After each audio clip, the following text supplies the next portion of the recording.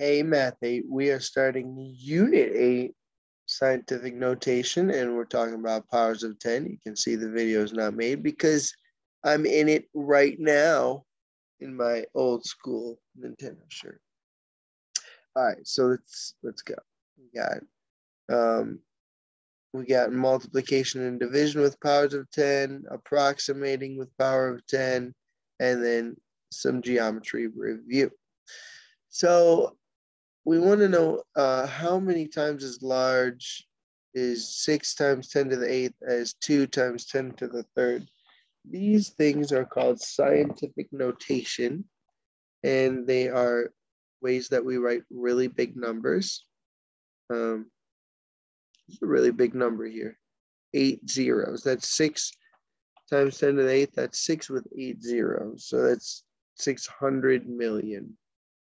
It's a big number, you know. So how many times as large is it? That's a division problem there. So let's write that on top, and let's write 2 times 10 to the 3rd on the bottom. So when we do division with scientific notation, we are going to divide. 6 divided by 2 is 3. But over here, we're going to subtract. Because remember, the exponent rules tell us to do so. So it's 8 minus 3 is 5. So it's going to be 3 times 10 to the 5th. All right, so that is division. And then how about multiplication? So for multiplication, we're going to follow the exponent rules again. And also with the whole numbers, we'll multiply. So that's negative 18, 9 times negative 2. And then with the exponents, we're going to add. So what is 9 plus negative 3? That's 6. So it's going to be negative 18 times 10 to the 6, which I see right here.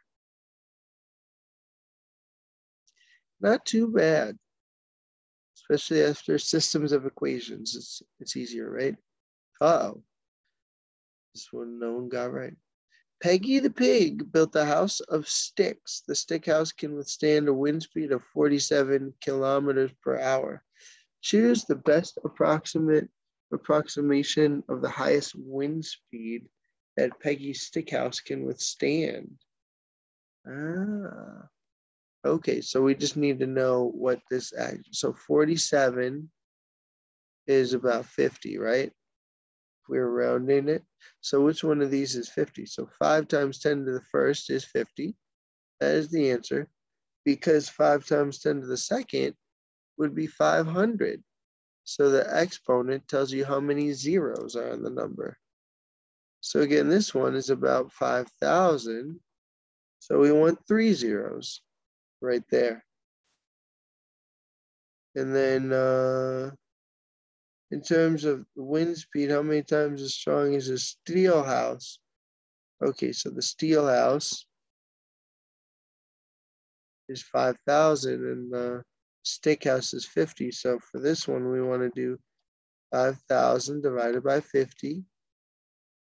And so 500 divided by 5, whatever that is. What's 500 divided by 5? Is 100. Yes, 100. B. Okay.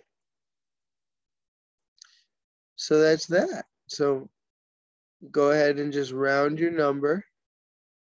And then that's your one spot. And then however many zeros there are. So this would round down to 4. And then there'd be 3, 6, 9, 12 zeros. But this one is talking about dividing. So then this one would be 22 with 3, 6, 9 zeros. So we're going to take the 4 times 10 to the 12th. We're going to divide it by 22 times 10 to the 9th. So then we can figure that out. So we divide the 4 by 22. We subtract these. 12 minus 9 is 3. And then 4 over 22 is going to be about, it's like 2 over 11, right? What's 2 divided by 11? I don't have my calculator. It's 0.18. Okay. So 0. Oh, 0.18. But if we made it 1.8 times 10 to the second, would that be the same? Yeah, that would be the same. And that is approximately 2 times 10 to the second.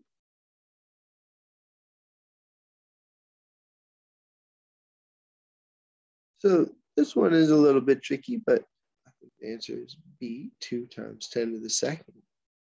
So work your way through it and put those questions in the organizer when you get stuck. The last one here is a review of the Pythagorean theorem, which we know is so important. And so I want you to actually go back to the organizer, type in Pythagorean theorem, and look at what you put. I'll just remind you, it's a squared plus b squared equals c squared. C squared is the hypotenuse. You got to draw an arrow to that, and that's c. Substitute them in, take the square root of both sides when you get to that point, divide by 2, and see if you remember everything. All right. Bye, guys. Have fun.